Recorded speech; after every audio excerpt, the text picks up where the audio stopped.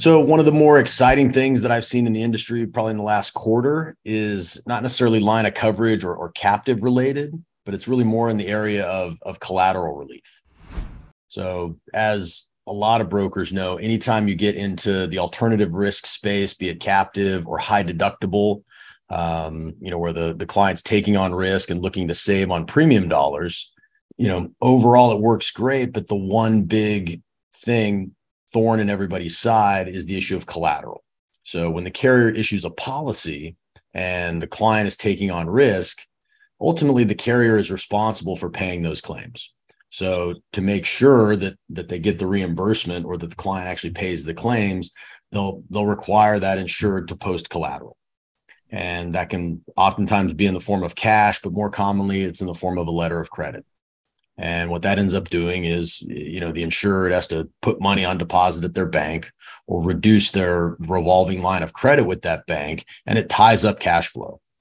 And, the first year is one thing, but then you renew the policy the second year and you get another batch of collateral. And then the third year, maybe it's a little bit smaller, but still yet another batch of collateral on top of that. So you end up with this stacking, letters of credit for a period of years. So again, you're tying up a lot of cash, a lot of credit, and then it also makes it difficult to change carriers because you've got this, you've got this big obligation to them. And then if you want to switch carriers, you got to start all over again with, a new, set of collateral with, whatever carrier you would switch to. So it reduces some flexibility. So that's the issue. And what's emerged is there's programs and products out there where for a fee, these companies will basically post or place the collateral for you. So, for a premium to what you would pay in interest charges to your bank, they'll turn around and use their cash and credit resources to post the collateral on your behalf. And we had a client do this. They had, call it 10 million plus minus, in their captive, tied up in cash and letters of credit to secure their workers' comp and general liability, retentions inside the captive that had built up over, probably a period of 5 years.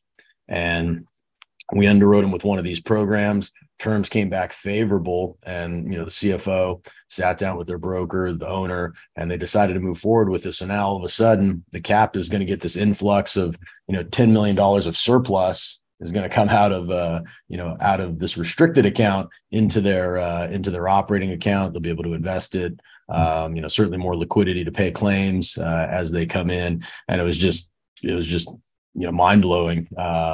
In a way, because we just, had this restricted money we thought was never gonna, be released, and just, with the stroke of a pen, it was all done. So that is by far the, most interesting thing I've seen in a while. And, certainly for the brokers or captive consultants out there who have these clients with, these big letter of credit positions, definitely something to be looking at and potentially executing on for your client to add extra value.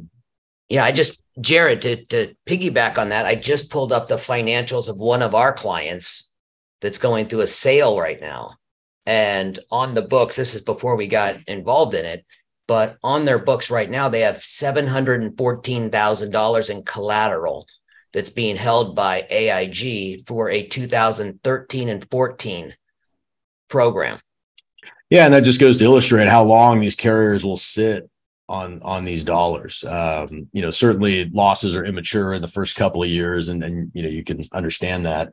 But then you get 7-8 years on, and sure, there's always the possibility of tail liability or reopening of claims or whatever. But oftentimes the amounts don't quite settle with reality, and it's just really cumbersome for these insureds.